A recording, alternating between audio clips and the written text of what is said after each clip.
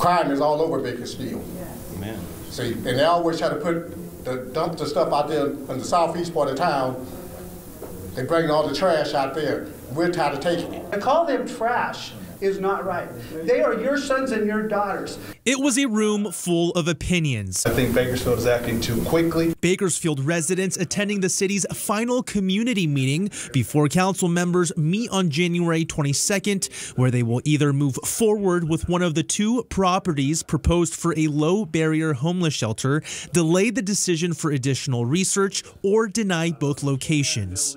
We knew that we had to move quickly because the community as a whole, the entire city, was demanding that the city respond. In November, the city paused their agreement to purchase Calcott property for a homeless shelter in southeast Bakersfield so that more research can be done and more residents can share their input at these community meetings. Homelessness has been slated as the biggest crisis in our community right now. Why are you the only council member here?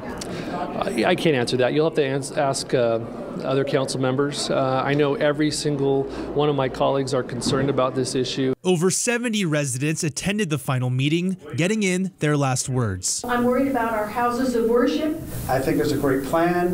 I think it's not going to impact the community. What's your takeaway from what they're telling you? Well, you don't want me to really say what I want to say, do you? Say it. It's bullshit.